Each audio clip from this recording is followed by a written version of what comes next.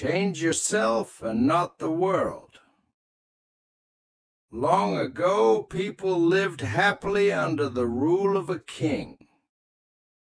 The people of the kingdom were very happy as they led a very prosperous life with an abundance of wealth and no misfortunes.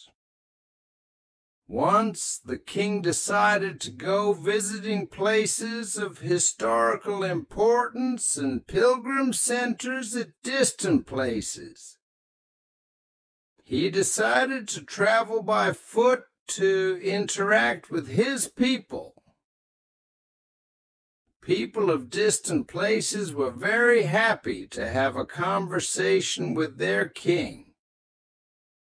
They were proud that their king had a kind heart. After several weeks of travel, the king returned to the palace. He was quite happy that he had visited many pilgrim centers and witnessed his people leading a prosperous life. However, he had one regret. He had intolerable pain in his feet, as it was his first trip by foot covering a long distance. He complained to his ministers that the roads weren't comfortable and that they were very stony. He could not tolerate the pain. He said that he was very much worried about the people who had to walk along those roads, as it would be painful for them too.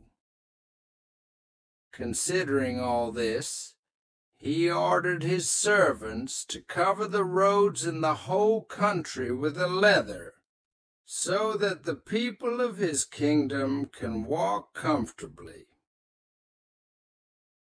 The king's ministers were stunned to hear his order, as it would mean that thousands of cows would have to be slaughtered in order to get sufficient quantity of leather. And it would cost a huge amount of money also. Finally, a wise man from the ministry came to the king and said that he had another idea. The king asked what the alternative was. The minister said, instead of covering the roads with leather, why don't you just have a piece of leather cut in appropriate shape to cover your feet? The king was very much surprised by his suggestion and applauded the wisdom of the minister. He ordered a pair of leather shoes for himself and requested all his countrymen also to wear shoes.